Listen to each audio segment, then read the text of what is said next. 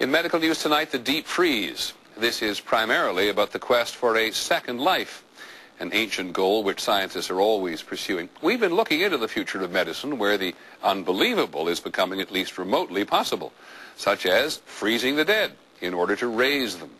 Here's ABC's Kevin Newman with medicine on the cutting edge.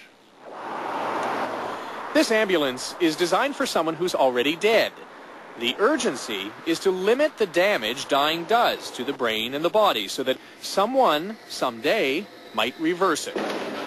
90 people in America are frozen, hoping to come back to life when medicine can cure them. Many of them are new cases in the past 3 years. To the handful of companies that charge from $28,000 to freeze them, these are optimistically called patients. When did you get your most recent patient? Today is Thursday. Our most recent patient came in this last Saturday. She was, or is, a 90-year-old woman who suffered a heart attack and who is now inside this box cooling to minus 40 degrees with the help of ice and chemicals injected to minimize damage. After a week, she's going to be moved into this chamber and cooled with liquid nitrogen to minus 310 degrees. And a week after that, she'll join the others inside these sealed vacuum chambers. How many people would be in this largest chamber? The largest chamber has 14 patients in it. However, even with the precautions, ice crystals form during the freezing that injure the brain and organs, a problem research is reducing. This is a gradual process, and we haven't had any dramatic breakthrough, but we are constantly improving. If people are being frozen with less damage, there's still the problem of how do you bring them back to life? And in 30 years, nobody's found the answer. But now, some scientists think they may have one. How bodies already frozen can be repaired if they're ever thawed, which is also reassuring to those contemplating the process who wonder when they'll be able to come back. ABC News, Clinton Township, Michigan.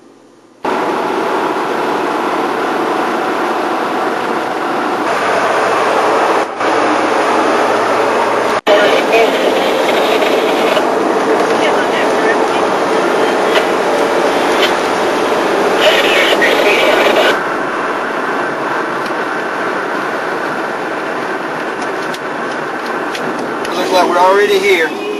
Somebody's fixing to get turned into a popsicle.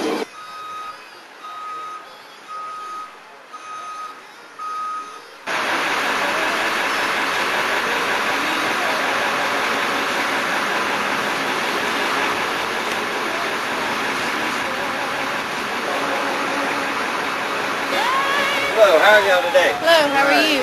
We're here with Mr. John Burroughs from Baptist Memorial Hospital in Memphis. Okay, could I check your paperwork, please?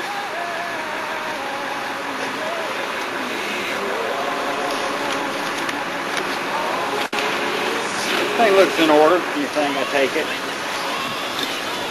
It's a little bit windy.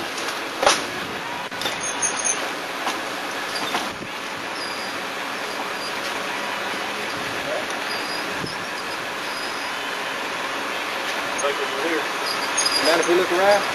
No, for security reasons, nobody's come in right now at this time.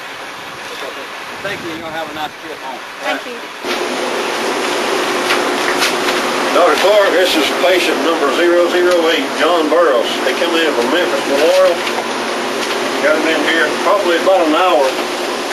Everything should be in the right process.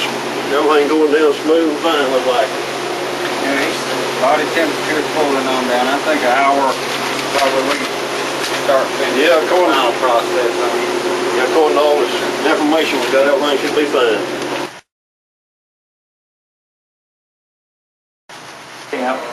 To resuscitate patient number 008, Mr. John Burroughs. Nurse.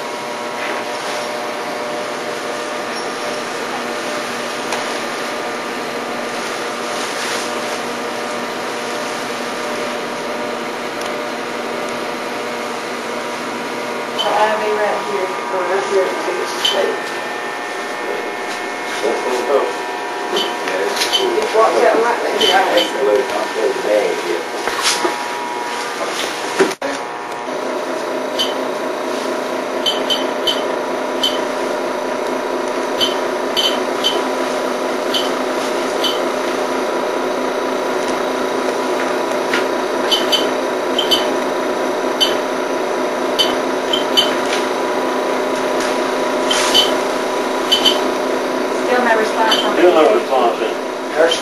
another injection there.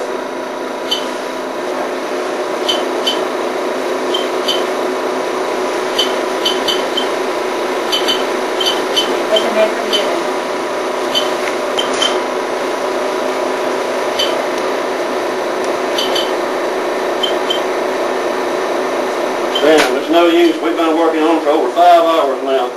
He's not reviving. Nurses, y'all prepared to go back to the chamber? Damn, just no use.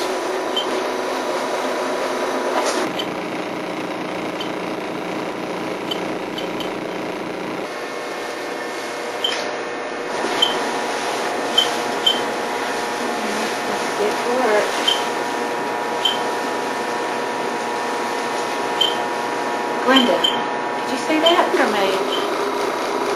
Yes, yes. Doctors, get in here quick, quick. Yes. His fingers moved.